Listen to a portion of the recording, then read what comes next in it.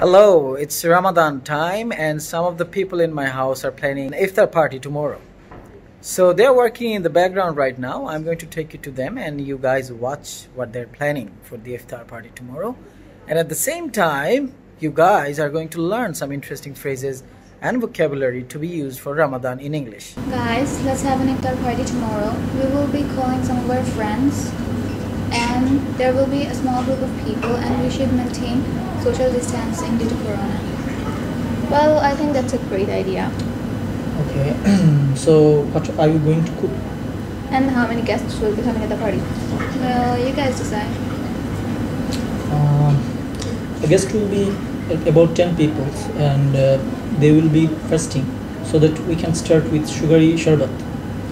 Sounds good. In addition, we can also have some salty items such as piyaju, chop, etc. Okay, sharbat, piyaju, chop. Anything else? Of course, there must be biryani and dates too.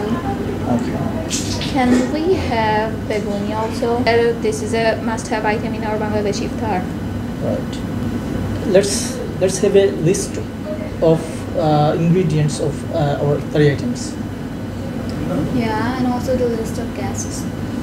Okay, then let's go and talk with our cook about this. Let's go.